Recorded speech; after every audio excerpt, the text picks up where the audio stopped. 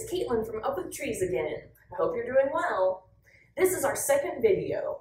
What did we learn about in our last video? We learned about the benefits of trees, how trees eat, and the parts of trees, right? Well, today we're going to be talking about something called right tree, right place. That is essentially how it sounds, putting the right type of tree in the right type of place. When we're in the wild, we can put trees wherever we want. Right, anywhere we want pretty much. But when we're talking about our neighborhoods and our cities, we have to be really careful about where we put The trees. because we have sidewalks, buildings, houses, roads, right? So let's go see where we can plant trees in our city.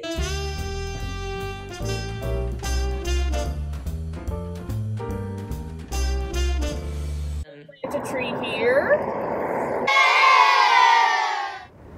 Can we plant a tree here? Can we plant a tree here?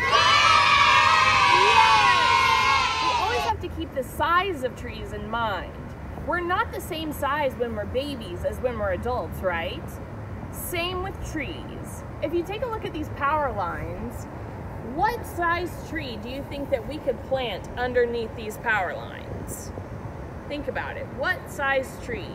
Trees get really big and really strong. So we would want to plant a small tree, right? A very small tree that won't reach the height of those lines, and it can grow and prosper and not hit them at any point during its life. What types of trees can we plant near buildings?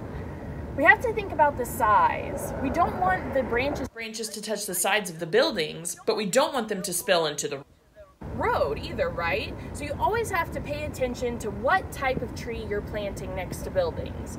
And I think we can usually plant small or medium trees, but large trees would touch the buildings or spill over and inhibit traffic. So always make sure you know what type of tree you're planting.